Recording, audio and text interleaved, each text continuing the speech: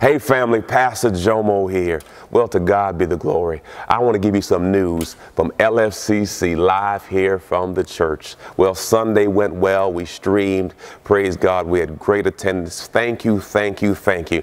Our whole goal is to accommodate what the governor said. Governor DeSantis made a request that we limit large gatherings. And out of respect for authority, we're going to be obedient and compliant. So to God be the glory. Well, let me give you the news for the week.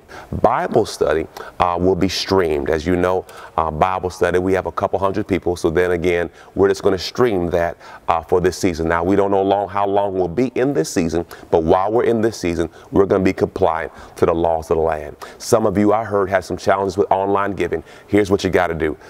Set up text to give, 84321. Set it up. Or you can go online and you can give. lfcc.tv, lfcc.tv. Click on that, then hit give and put your information in.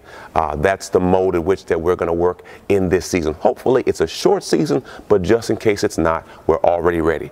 Sunday coming up is Sacrificial Sunday. I prepared my seed, I prayed, I fasted, and I'm ready to sow. A person said, well, Pastor, will you sow in a time of famine? Well, first off, it's not a famine, but secondly, the Bible says that Isaac sowed in a famine and got 100-fold blessing. Hear me, believers, trust God.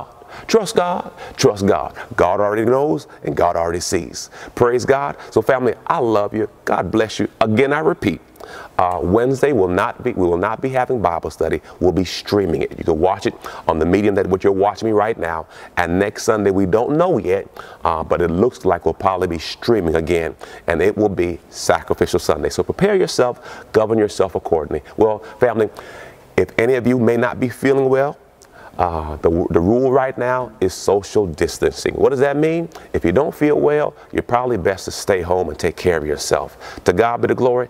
At the end of the day, that's wisdom, and wisdom is the principal thing.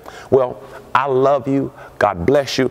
I will be on the prayer line every morning, and I'm going to pray till Jesus come back. To God be the glory. Hope to see your face there as I continue to press in. I love you. God bless you. This is Pastor Jomo from Love First Christian Center, and this is the weekly update. God bless. Godspeed.